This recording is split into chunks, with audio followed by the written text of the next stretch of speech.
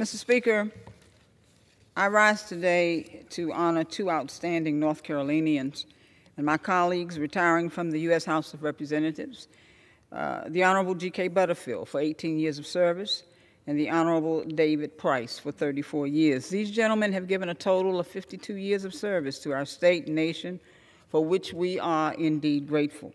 True statesmen, Butterfield and Price have been invaluable members of Congress, and they've served with incredible distinction.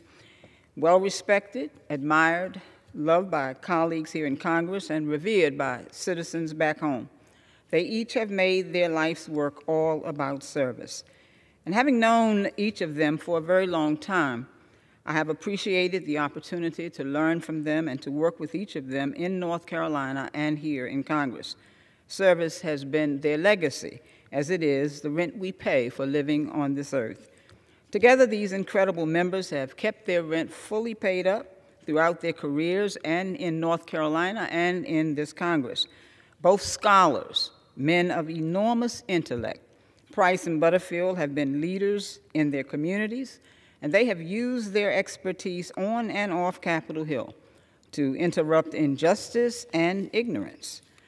Our resident historian, G.K. Butterfield, who served on Energy and Commerce, worked as a civil rights lawyer, a trial judge, a superior court judge, and served in the North Carolina Supreme Court.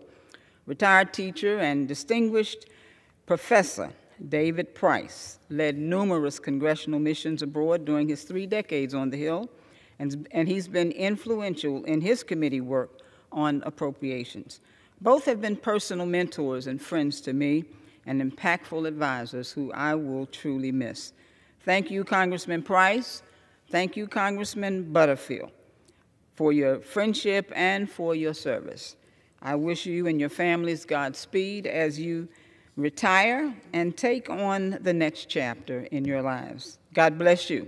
And please know that our nation is much better off, and you have certainly made it much better than you found it. God bless you. The gentlewoman's time has expired.